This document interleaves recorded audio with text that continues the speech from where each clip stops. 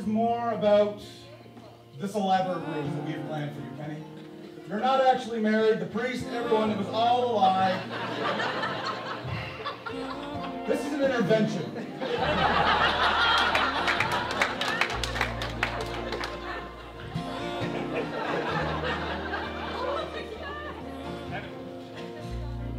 Thank you.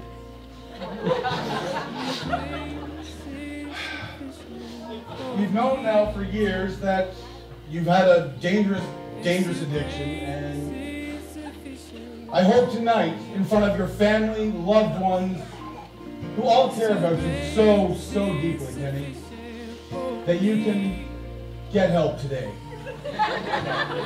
I'm talking, of course, about your addiction to Doritos.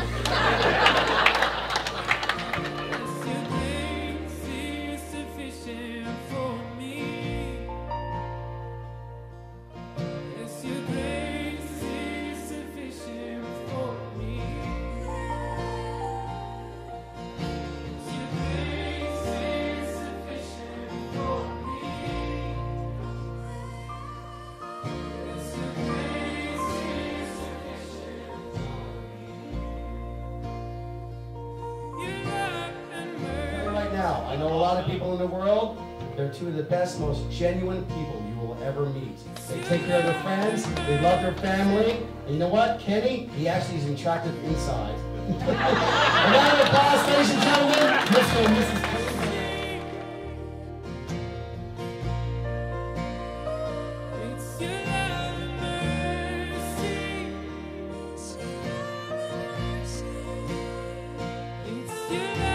Anyway, guys, wow, the big day is finally here. And again, thank you all for coming to celebrate this special day with us, the marriage of Kenny and Candace.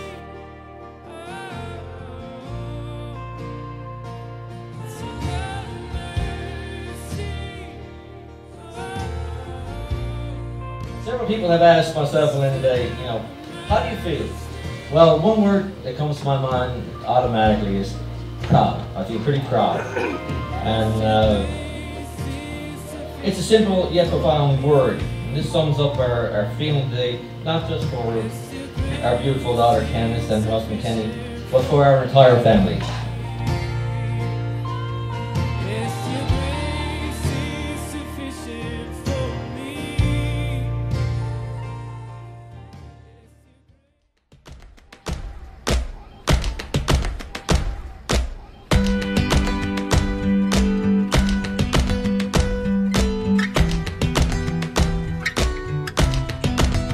Dear younger me, where do I start?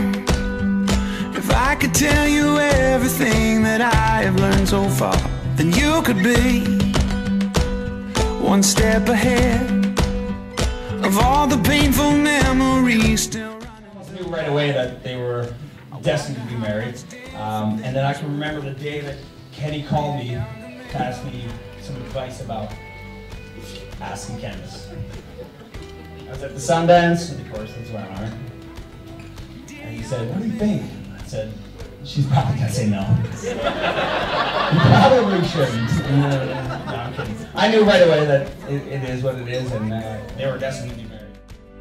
And try to change the choices that you made, 'cause they're the choices that made me.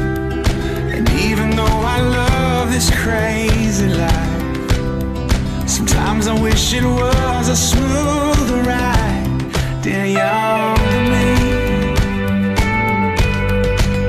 Dear younger me.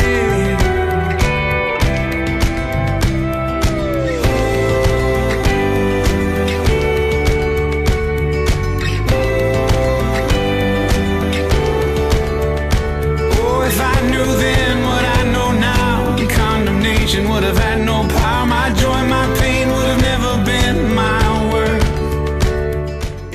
Now therefore, in the name of the Father, and of the Son, and of the Holy Spirit, I declare you to be husband and wife. May no one ever separate what God has joined together. You may seal your vows with a kiss. And I know you want to applaud. You were never meant to carry this beyond the cross. No.